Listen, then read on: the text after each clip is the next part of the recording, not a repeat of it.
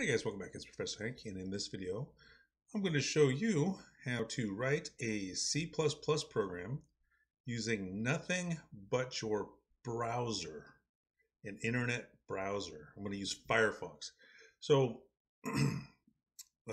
you don't have to have an IDE like Visual Studio or Codeblocks to actually be able to write C++ code. And a lot of times students will have issues with different IDEs, or maybe their computer dies on them or something and they don't, whatever, they just need, or they can only get access to a browser. Maybe they can use their family's computer, whatever. As long as you have access to a browser, you can write C++ programs. So let's see how you can do that. The key is that you're going to use an online IDE, right? So I can say online C++ IDE or compiler, or okay. So I did a quick DuckDuckGo search for online C++ IDE, and I get all of this stuff. Okay, so let's just go ahead and pick some. Let's try one. So I'm going to click on this very first link, and I get something that looks kind of like an IDE, right? So let's give it a try, and then we'll just explore the features. We'll explore the features and see what this does. Okay, so let's go ahead and start off with a empty source code file, and it's already named main.cpp for us. Well, that's kind of good. But anyway, so we'll just do hello world, right? Because we can do hello world, we can do anything. Well, we can do a lot anyway. Okay, so if we can do a hello world, and that'll make us feel pretty good. That will give us a decent level of confidence that this could work for, say, programming assignments. So hello world, I'm using Firefox to write a program. Okay, and that's that. Now let's take a look at some of these options here and see if we can figure out how to compile this thing. So I've got this save file to disk button.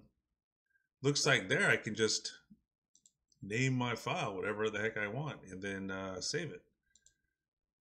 And that allows me to do a download. So in case you can't see that, by clicking on that icon, it brought up a Explorer window that allowed me to save the file to my desktop or wherever I chose to save it.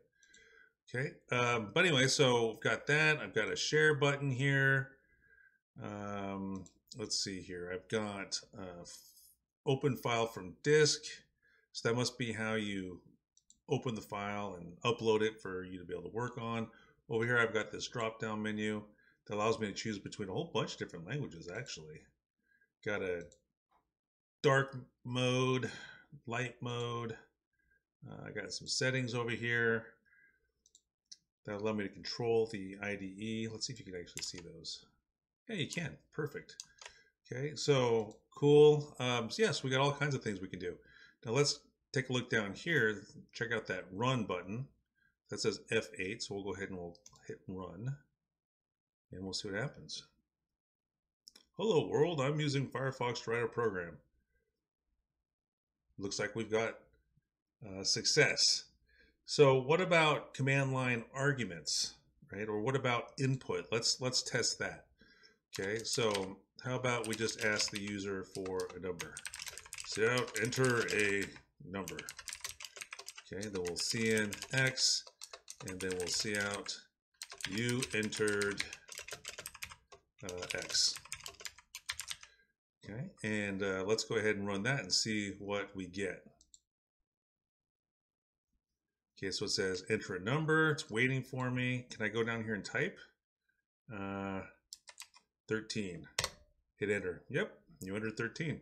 So we can interact with our program right from this window down here. Now, if this was a homework assignment or something like that, we can go back up here, hit that save file to disk option, which is the little floppy disk looking icon. Click on that, you get your save. Then you can do your, name it whatever you want, and then save that to your wherever you want. So there you go. So it looks like mission accomplished.